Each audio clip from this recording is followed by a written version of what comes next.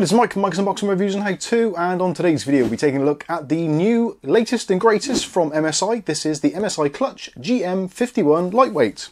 And yeah, it really is. Keep watching to find out more.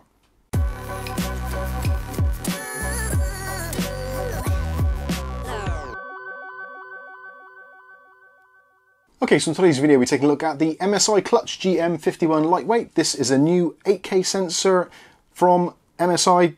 This mouse is basically a little bit like cheating. It's extremely precise, has a DPI of up to 26,000, also has a 650 inch per second tracking, and comes in at somewhere around about the 75 gram mark. So if you are into your slightly lightweight mice and you like the look of this, this is going to be one of those things where, depending on your grip style and also your hand size, you may or may not find this ultimately comfortable. For me personally, as a left-handed person, this is predominantly set up for right-handed people, but it does work very well for left-handed, and I've been using it for the last week or so and found it to be extremely accurate, extremely precise, and well, I love the colouring as well.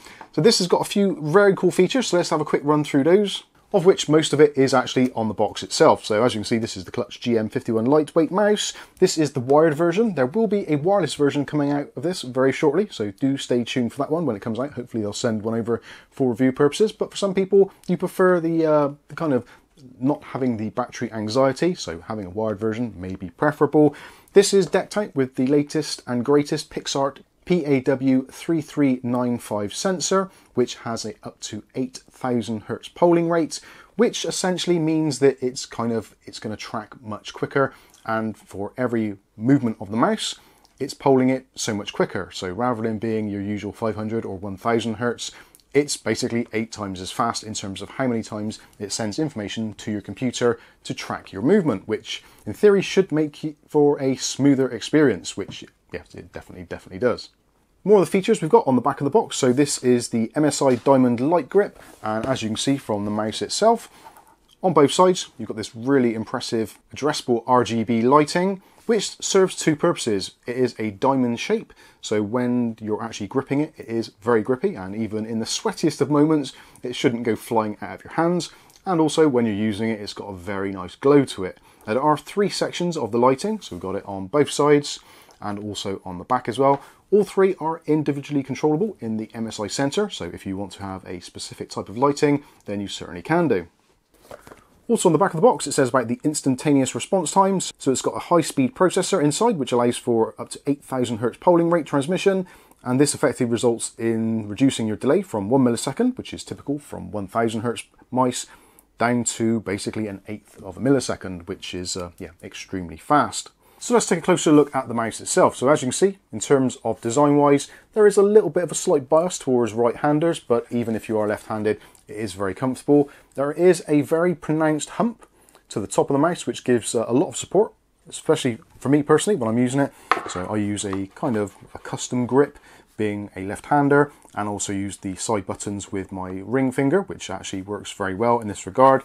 I found that the actual mouse wheel is in a particularly nice position. It's slightly raised and has a very definite dip for every click or roll of the mouse, which is very nice. And also in terms of the clickness, we've got OMRON switches in here, which are rated up to 60 million clicks. Obviously we won't be testing those, but it should ensure a pretty decent lifetime.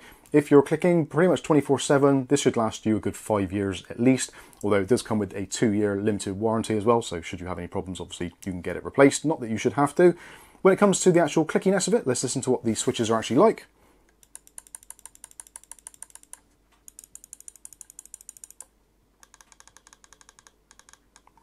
And the side buttons. The side buttons actually are really nice and firm. They're not wiggly or wobbly or anything like that. So when you're trying to press them really quickly in either an instance where you're trying to reload your weapon or switch weapon or whatever you set them to, they are very accurate and very responsive. And also when it comes to the base, you've got some really nice PTFE glide pads on there, which have actually been tapered on the edges as well, just to give a little bit of extra smoothness. And on pretty much any surface, these work absolutely great. On a mouse mat, it's fantastic. On even just a rough desk like this, it tracks extremely well and is very smooth indeed. It literally glides across the desk. In the center, you can see we've got that PAW GM5395 sensor, which originally was actually a specific kind of license thing, which was for Razer mice, but now their licensing has expired, so other companies are free to make mice based on that technology, and it does a particularly good job. There is something built into this called motion sync technology, so basically this syncs the sensor's readings with the polling rate for a effectively more consistent and smoother experience, and of which in gaming it definitely does that. It's very smooth, very accurate, and even the smallest of movements are tracked effortlessly. Although the mouse itself only has the 5 buttons, so left, right, your 2 side buttons and the middle mouse button, you've also got a button on the bottom. This isn't programmable, this is purely for switching your DPI settings, so you can configure 5 DPI settings in the MSI Center, or go with the defaults, which range between a kind of relatively low 100 to around about 6400.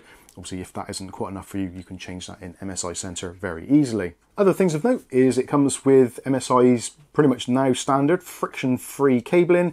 So this is a braided cable which basically glides along your desk. It's done very smoothly, so if it is on any surface, it just moves around very easily. You've got a USB connection on the end there, which is pretty much standard these days.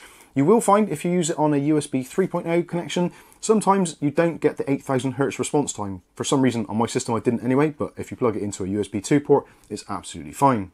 This may be something to do with this being an early release. Obviously there will be firmware updates and driver updates from MSI Center as time goes by, and especially after release date. When it comes to the actual size of the mouse, so we're looking at 122mm in length, looking at 65mm in width, and 45mm in height at the highest section. Also, the cable itself has a cable strap on there, so if you want to use that for cable management, you can do. I generally find those a little bit of a pain in the backside, so potentially I'd remove that or put it really close up to the USB port so it doesn't kind of scag or scratch on anything. Would have been nicer to see some sort of Velcro on there so you can remove it if you don't like it, but I guess it does its job when it needs to. And now again, with the mouse plugged in, you can see the lighting shining through. I think they've done a fantastic job with this. I myself am personally very much an RGB fan. Of course, if you want to, you can in the MSI software, in Mystic Light, you can turn the lighting off. And as I said earlier, there are 3 individually programmable sections. Something which is nice as well, when you press the DPI button, you have the color-coded messages. So it will light up in the various colors, which are kind of color-coded to your specific settings. So you know which one you're using whenever you press the button. I think the lighting's been done really nicely. The actual shape and the feel of the mouse is very good. It's very solid. There is no creaking. It's extremely solidly built. And I find that the satin matte black finish on the top, I thought it was going to be an absolute nightmare for things like fingerprints and greasy marks, especially if you're sat at your PC gaming and eating snacks, as we generally tend to do. But even with that, it looks absolutely like brand new. And again, I've been using this for basically the best part of 2 weeks or so, and it essentially looks like it's just come out of the factory. And even the glide pads don't appear to have picked up any dirt or grease. I haven't wiped them over prior to actually starting this review, and I have been using it for a while. And we have got things like cats and other stuff going on, dust, etc. normally does accumulate, but it's actually done a very good job of that and stays pretty clean. And I think it actually looks fantastic. So overall, for a mouse with a 2600 DPI, really fast polling rate, 650 IPS tracking, means you can really fling this thing around and it will record every single movement. And I think basically when it comes down to it, it's going to come down to pricing. So hopefully MSI will come out with a pretty decent launch price on this.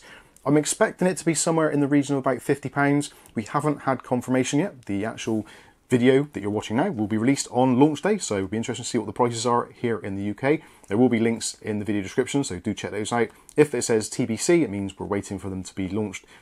Obviously, when they do get launched, we'll update the prices accordingly. Overall, I think this is a fantastic mouse. I've been using pretty much most of the MSI mice over the last few years. Currently on my desk, I use the GM51, which is its kind of like little brother. And on my streaming PC, I've got the older GM50, which again has been a fantastic mouse and has lasted for absolutely ages, even though I've dropped it many, many times, as some of you who watch our streams will probably know. But overall, yeah, I think this is a great mouse. I really want one. Unfortunately, I've got to send this one back because this is a review sample, but hopefully when they come out, if it's a decent price, I'll be definitely in the queue to buy one.